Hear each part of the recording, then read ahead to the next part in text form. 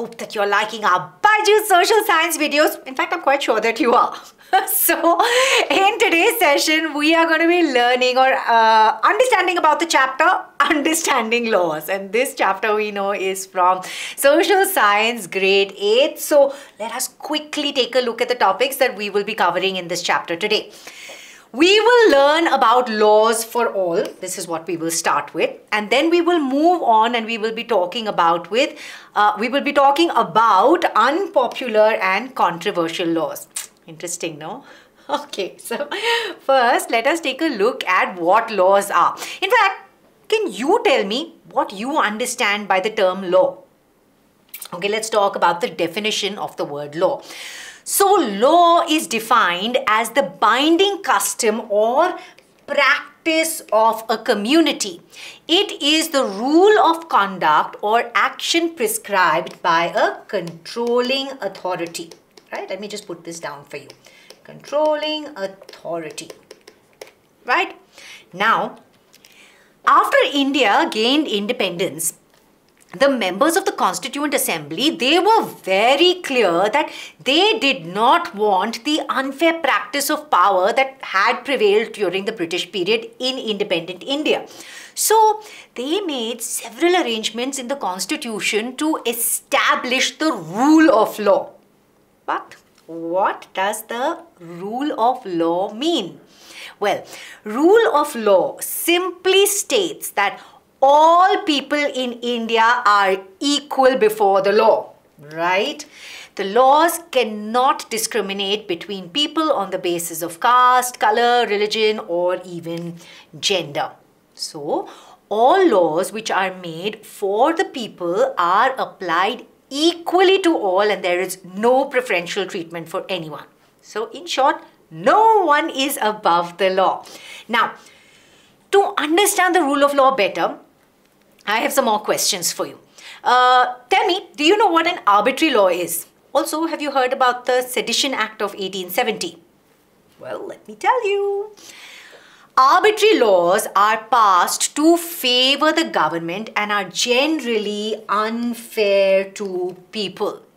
These laws, they're very vague in nature and they actually have no real reason for their existence. So, these laws, they allow the government to arrest people if the people go against the government. So, for example, an example of British arbitrariness was the Rowlatt Act, right? Let me just put this down for you. It was the Rowlatt Act.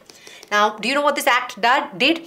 This act basically allowed the British government to imprison people without due trial. And in fact, the Sedition Act of 1870 is also another example of arbitrary law. It basically continues to exist as a part of the British law, and it was implemented to curb the voices of the people who revolted against the British government. So this act authorized the arrest of any person protesting or criticizing the British government without due trial. Unfair, no? Then talking about unfair, similarly, in fact, in ancient India, there were no rules for punishment. Different communities enjoyed different degrees of law, and the laws varied from one community to the other community. And in fact, talking about, laws varying, if you had two people from two different communities who committed the same crime, then unfortunately, the one from the lower caste would be the one more harshly penalized or punished. And that is why we need rule of law, right? Now, coming back to rule of law, quite interestingly, it was believed that the Britishers introduced the rule of law in India. But do you think this is true? What do you think? Well, let me tell you that historians do not believe this claim that the British introduced rule of law for several reasons. Let me tell you two of these reasons. Firstly, the laws made during the colonial period, or when the Britishers were ruling the country, they were very arbitrary. And second, the Indian nationalists played a major role in shaping the laws, right? Moreover, the Indian nationalists led the evolution to the rule of law in the colonial period. They began protesting and criticizing the unfair use of authority by the British, and they began fighting for equality and wanted to change the idea of the British laws. They wanted laws that would ensure justice for everyone, and there would be no discrimination on the basis of religion, caste, as well as culture, right? Now, by this time, the Indian legal profession had started changing, and the Indian lawyers wanted respect in colonial courts. They defended the legal rights of Indians in the British courts, and Indian judges also began to play a much greater role in making decisions. And thus, Indians played a major role in the evolution of the rule of law during the colonial period, right? Okay, now moving on. Now we're going to be studying about how new laws come about by taking the example of the Domestic Violence Act. So, let me tell you the background over here. There were two women, Kusum and Shazia, who worked for a women's organization. Now, these women had several complaints. The organization saw several complaints about domestic violence and how these women could not approach anyone for help. Now, are you wondering what domestic violence is? Let me tell you, domestic violence refers to any abuse, whether it is physical, verbal, sexual, emotional, or even financial abuse between partners living in the same household. Now, this was a serious issue and therefore strict laws were required.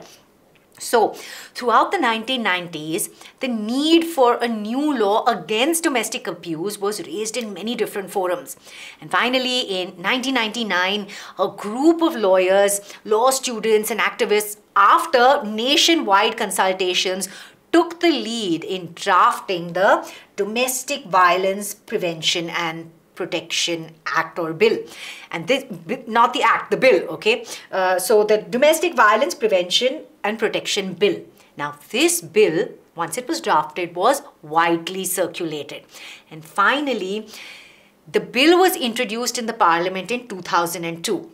And the good news is that the bill was passed in both houses and then sent to the President for his assent. And that is how the Protection of Women from Domestic Violence Act came into effect in 2006. You see this? How new laws are made for the people. So, from initiating the need for a particular law right up to its implementation, if you saw this particular case, you can see that people play such an important role. At every stage of the process, the voice of the citizen is a very crucial element, and this exactly is the benefit of being in a democratic nation. You can raise your concerns and object to the laws if you feel that it is unfair. But let me ask you a question. How can you raise your concerns? So, people can raise their voices through TV reports, newspaper editorials, discussions on news channels, radio broadcasts, and even local meetings. And this makes the Parliament work in a more people-friendly as well as a transparent manner, right? So, people play a very, very important role. Now, we have almost come to the end of today's session. So, let us discuss the last topic for today, which is unpopular and controversial laws. Now, sometimes what happens is that the laws that are passed by the Parliament are quite unpopular among people because they feel that the intention behind this law is unfair and harmful. And this makes people criticize the law, hold public meetings, write about it in newspapers, report it to TV news channels and so on. So, when many people begin to feel that a wrong law has been passed, then the government may be pressurized to change it. For example, various municipal laws on the use of space within municipal limits often made hawking and street vending illegal.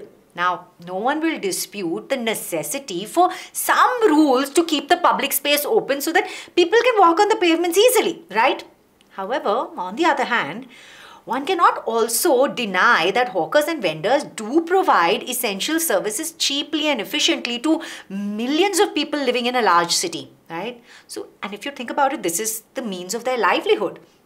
So, if the law favors one group and disregards another, it will be controversial and will probably lead to conflict.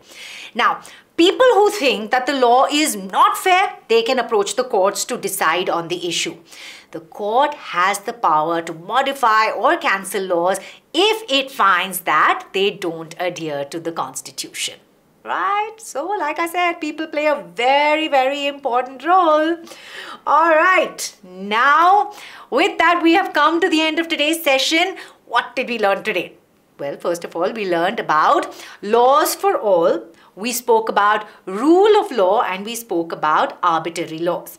We also studied ancient laws and the role of people in making laws. And further, we also studied about unpopular and controversial laws that promote inequality among people and the fact that they can be changed, right? With this, we come to the end of this particular chapter. Now, before I go, I want to check with you. Have you registered and signed up for ANTHE, which is Aakash National Talent Hunt exam? This is a great opportunity. Please make use of it for various reasons, which I'm not going to get into right now. You know all about ANTHE. Go ahead and click on the link, enroll.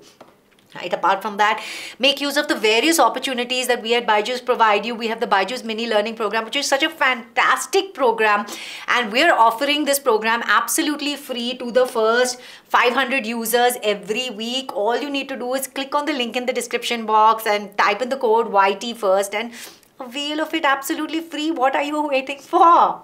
Right? Now, for more such sessions as well as videos, definitely tune into the BYJU'S 6 to 8 channel. You have lots of sessions by me as well as some fantastic teachers all across different subjects. And definitely do not forget to like, share and subscribe to our channel. I'm going to see you really soon.